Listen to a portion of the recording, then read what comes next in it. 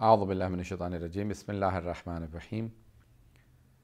We are doing a series on the Islamic ethics, and in this Islamic ethics series we are trying to use different Islamic ethical codes from the Holy Quran and the traditions of the Holy Prophet sallallahu alaihi wasallam and the Ahlul Bayt alayhimus salam. And so far we've been using the sermon of Imam alayhi salam, Khutbatul Wasila. This sermon is describing the ethical qualities of a believing person. Today we're going to be talking about a statement from Ali ibn Abi Talib alayhi salam, where he says that he who does not control his tongue regrets. And controlling the tongue is one of the most important things. It is one of the five senses, and the tongue itself, if not controlled, can destroy houses, can make friends enemies, can take away your family members, and can cause even wars and battles. So we need to learn how to control this small organ which is extremely sinful, and most of the sins that are committed by any part of the body are by the tongue. What is this tongue? And when the Imam is saying that he who does not control his tongue regrets. Unfortunately, we many times say things which we later regret, because we have not thought about saying what we wanted to say. So it is extremely important that you learn to think before you speak. So think before you say anything, and that would not make you regret. Some things lead to regression. One of them is, for example, not controlling your tongue, anger, many things. But tongue is something very small, and it has 32 guards on it. It has two big gates, the lips, and yet it does not remain in control of anyone. So we have to learn to control the tongue. What are the sins that a person commits from the tongue? Well, backbiting, slander, lying, so many things one can say. Sometimes you say something to someone.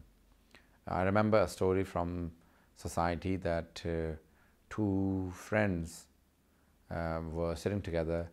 One of them said to the other, "Oh, recently you gave birth. Did your husband give you any gift?" So the first friend said, "No, he didn't give me any gift." He said, so he doesn't think you're important because he didn't buy you a gift once after you've given birth to his child. The friend said it and left, and to her it was nothing. But this small statement remained in the head of that first friend, and she continuously kept thinking and thinking that she blew up in front of her husband when he came home, and a fight started, and it led to divorce. And sometimes you don't realize what you may be doing may lead to something very major.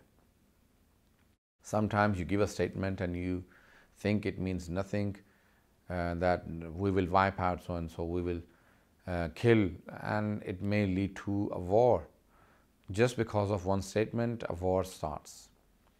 And you may say something about friends that the friend starts to feel, and you may be responsible. So you may think that, what will it do? It will destroy your life when you make people away from each other. It has serious consequences in life, not only just in this life, but in the hereafter. A scholar has mentioned in his book a story that a scholar was a neighbor with a family, and that family was very pious, very practicing family. They had a daughter, and this scholar wanted to propose for his son for that girl. And she was very pious, she was very good, nice looking. So he wanted to propose for his own son for that girl.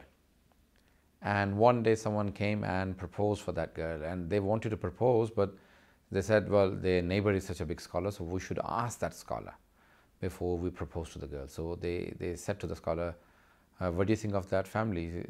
He didn't say they are not good. He said, well, I think you should research about them before you form a relationship with their family.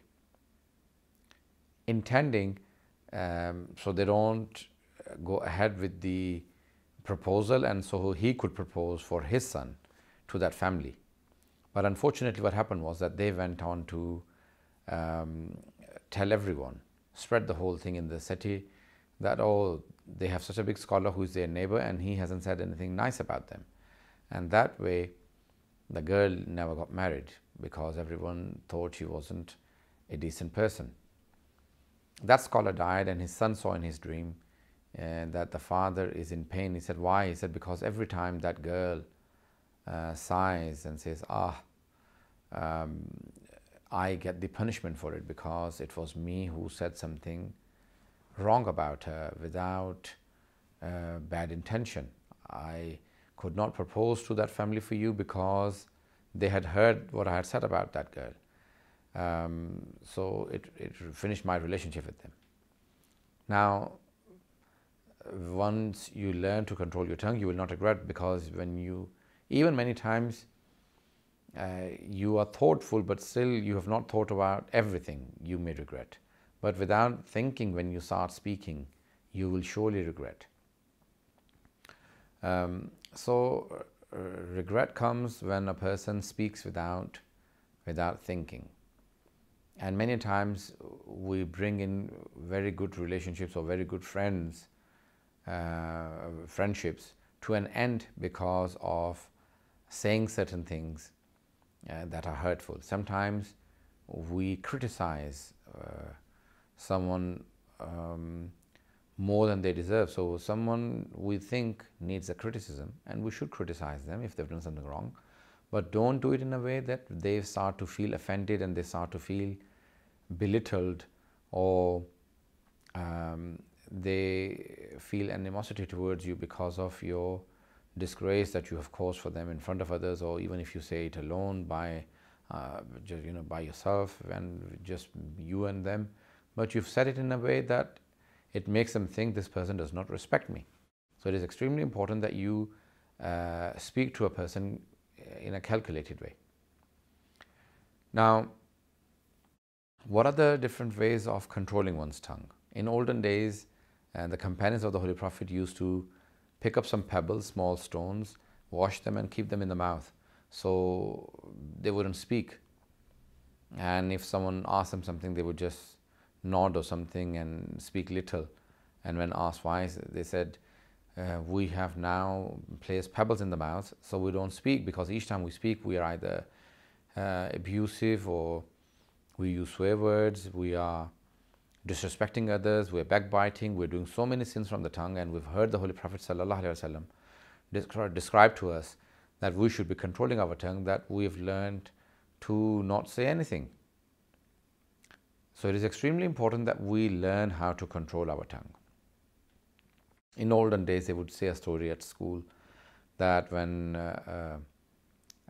there were many different birds and animals at a water hole, and the water finished and the birds started flying away, and a turtle asked the birds, where are you all going? And a pair of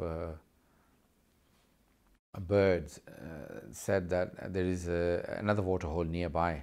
He said, well, you can fly and I can't allocate the place, so can you take me? They said, well, how do we take you with us? So he said, okay, you two hold on to a wooden stick and I will bite onto that wooden stick and you can fly me with you to that place.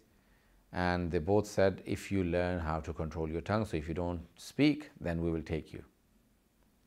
While they were flying, and on the way, the children started speaking, and they said, look at that turtle, the birds are flying it away. So the turtle quickly opened the mouth to say that yes, they are taking, and he dropped halfway from the water hole. So many times we learn the hard way, and we make mistakes and we regret later on. So it is best that you learn from other people's mistakes. A wise person is he who learns from the mistakes of others, and a fool is he who does not learn until they make a mistake themselves. And the bigger fool is he who never learns even from their own mistakes. So we must learn how to control our tongue. The tongue can cause many harms, not just to ourselves but to the society. So truthfulness, if you, Imam Hadi alayhi salam has a hadith in Tuhaful Uqul. He says that if your words are silver, then your silence is gold. So keeping quiet. And in another place it says that if your words, if your silence is gold, then your slowly you pick up wisdom, you become wise, and then you learn to say things which may be diamonds and precious stones. So you learn wisdom through quietness. And Imam Ali alayhi salam says that man kamula aqlahu qalla kalamu. Whosoever perfects his intellect will decrease in their speech. So the speech becomes less if you are becoming wiser. So it is extremely important that we all learn to control our tongue. Finally, if you don't learn how to control your tongue and you don't think before you say anything, then it is best to just keep quiet, and it is best to not hurt anyone's feelings, not to offend anyone, not to say anything abusive or wrong and evil. It is best not to say anything. We pray to Allah subhanahu wa ta'ala that He gives us the tawfiq to become more wise, thoughtful, and a person that always cares about the feelings of other people. Without hurting them, you say things, and without hurting their feelings, you convey to them the right message. So inshallah, look after yourself and control your tongue. Thank you very much for listening.